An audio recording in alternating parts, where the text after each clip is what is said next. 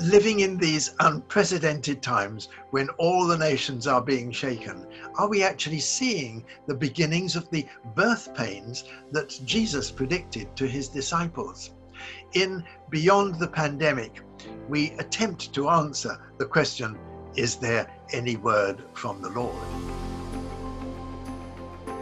2020 has been a year when God is shaking everything, as predicted in Scripture. And the book really was inspired by the national lockdown.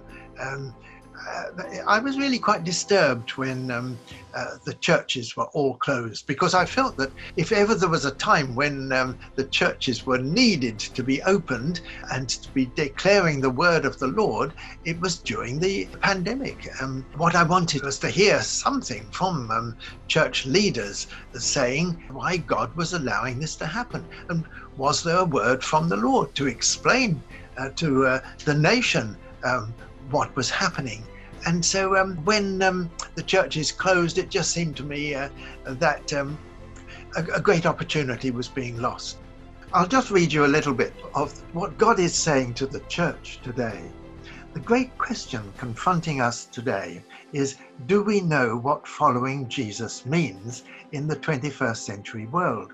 Are we prepared to lay down our church structures at the foot of the cross and ask Jesus to rebuild his church that has become married to the world?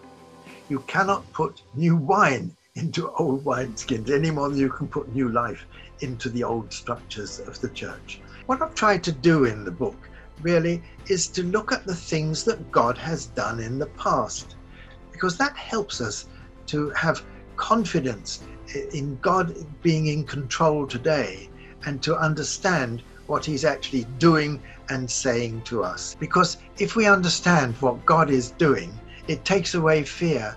And that's what I'm hoping this book will do.